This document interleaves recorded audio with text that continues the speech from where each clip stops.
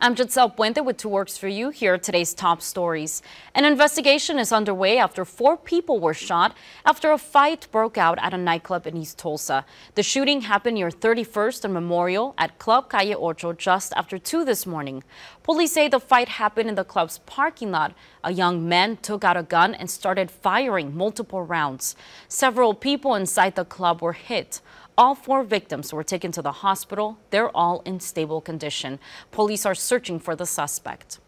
And Oklahoma County is breathing a sigh of relief after a man accused of attacking people with a machete was arrested. Pottawatomie County deputies arrested John Logan last night. His wife Mary says he attacked their 20-year-old son.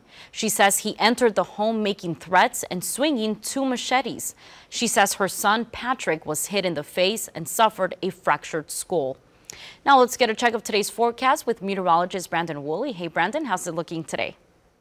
Hi Giselle and hello everyone. Now the storm outlook today, a marginal risk indicated by the Storm Prediction Center. We could see some severe storms popping up mid to late afternoon. If we see any severe storms, frequent cloud to ground lightning, some damaging gusty winds, and also some small hail is possible. Daytime highs today in advance of a sharp cold front into the 80s. Behind the cold front, highs in the 60s and 70s, 78 in Bartlesville, but look at that difference there, 85 in Stigler and 82 in McAllister. With rain showers across the Tulsa metro area today, north winds eventually between about 10 and 15 for this afternoon.